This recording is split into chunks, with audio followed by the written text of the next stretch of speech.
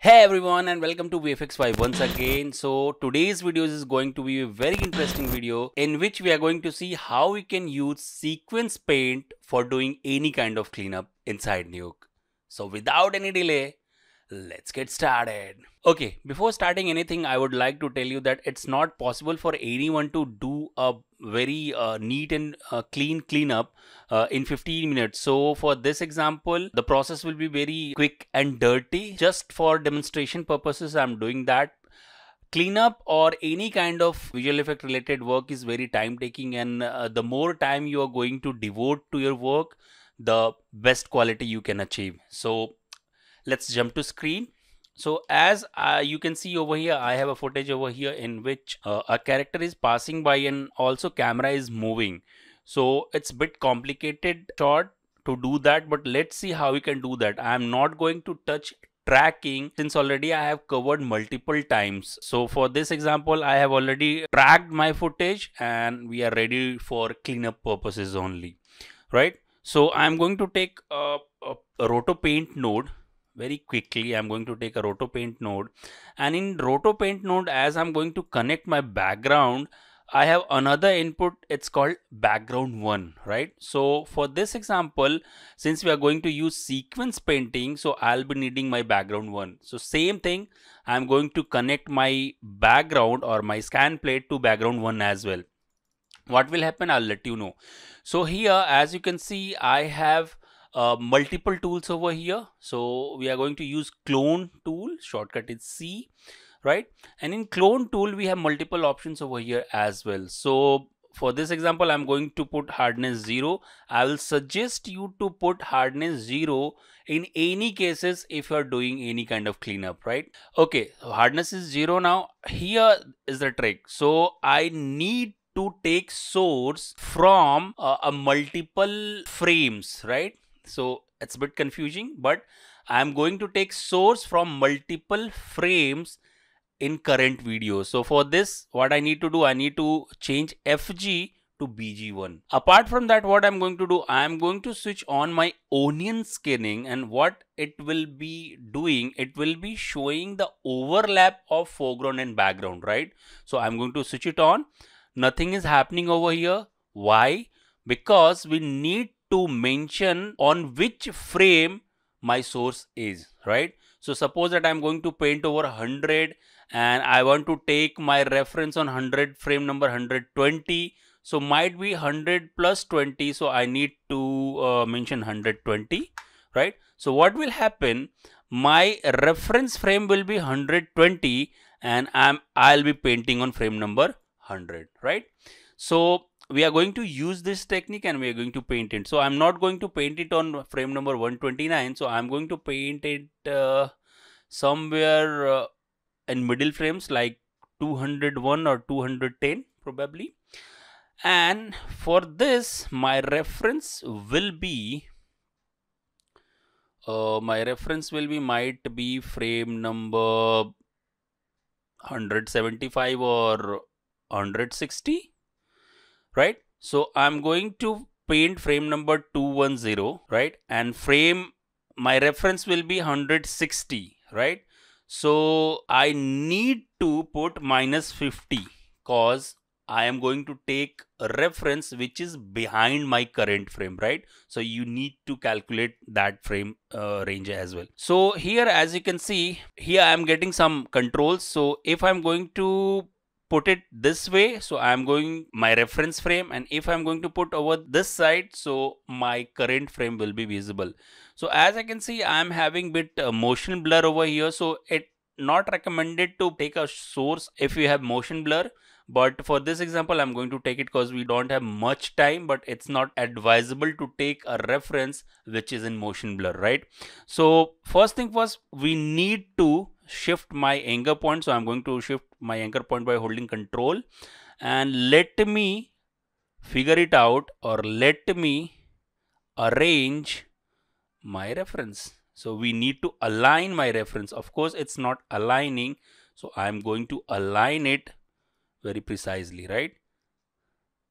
I can nudge by using numeric keypads, right? So let me check if it's no. So probably this will work. So now I'm ready with my referencing and I'm aligning. So I'm going to paint it over here, and just you need to take care about that the pattern should be matching, right? So since I have aligned it properly, then my patterns are matching very quickly. As you can see over here, my patterns are matching, and easily I'm taking source from different frame and I'm painting on different frame, something like that, right? If you want to paint on multiple frames, you can go ahead and you can use multicam projection setup as well. If you are not aware about multicam projection setup, already I made a very advanced cleanup video and I will recommend you to go and check. Link will be in descriptions below. So after that, I'm going to take a node called frame hold, and I'm going to hold my frame number 210, right? So I'm going to hold my frame 210 here. I'm going to type 210, right? And I'm going to put 1 over here. So I have my clean plate over here. As you can see, it's pretty nicely done, right? Although it's quick and dirty. Now let's do my projection setup. So for projection, what I'll be needing here, you can easily see I have my card setup as well. I'm not going to deep dive into tracking and card setup. Already I have done multiple times, so you can go and you can check any my cleanup video or any my camera tracking video. So for this, I'm going to copy my both the cards, scene node, camera node, and scanline render node. So I'm going to copy it and I'm going to paste it over here, right? Apart from this, I'll be needing another node which will be project 3D. So project 3D. In project 3D, we need a camera input and a plate which we are going to project on card. So camera will be this, but this should be a static camera. So I'm going to copy this frame hold as well, because you need to keep it in mind that you need to project on that particular frame on which you have created your clean plate. So you need to keep it in mind. So I'm going to frame hold my camera as well, and my camera will be this, and my projection will be this. But you need to take care about that we are not going to project whole things, right? Entire things. So we need to mask it out. So I'm going to take a roto node and let me figure it out from which place to which place I want to project. So probably I'm going to project from this place to this place. Keep it in mind, you want to project on multiple frames, you can go ahead and you can use the multicam projection setup as well. So for this example, I'm not going to use that, but it will be recommended that if you're going to use it. So I'm going to take a node called merge and I'm going to mask it. Let me arrange my node as well. So mask will be the operation, and I'm going to project this, and I'm going to project on these two cards. If you want to do projection on separate cards, so you want your plane projection will be on separate card or separate setup, you can go do that. Or this wall projection should be on different card on different setup, you can go ahead, but I'm going to use it in same project 3D node. After connecting my cards to my project 3D, also you need to take care about that your render camera should be the tracked camera.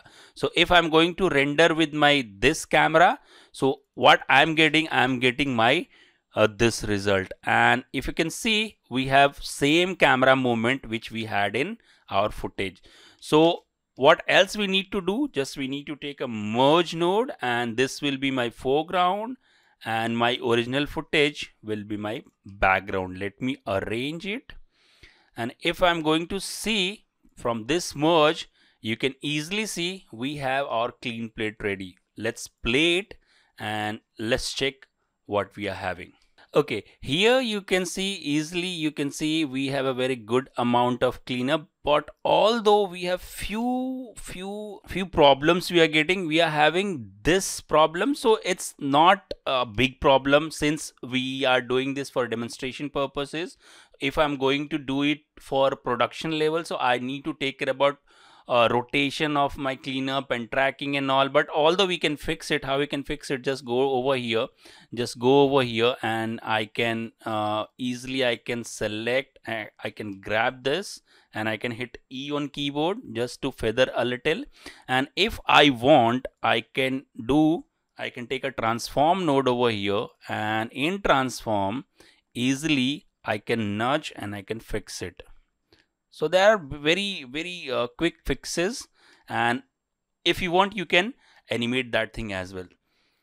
So this is a very quick and dirty way to do cleanup. So if you want to use this technique, if you want to create your clean plate inside Nuke by using different frames as a source or as a reference, so you can go ahead and you can use onion skinning technique or sequence painting technique in Nuke itself, and you can do your cleanups and you can enhance your skills as well. So I hope this video is helpful to you, and if you feel that this video is helpful to you, please don't forget to like this video, share this video, and if you are new to this channel, please don't forget to subscribe. This is VFX5 signing off. Have a good day.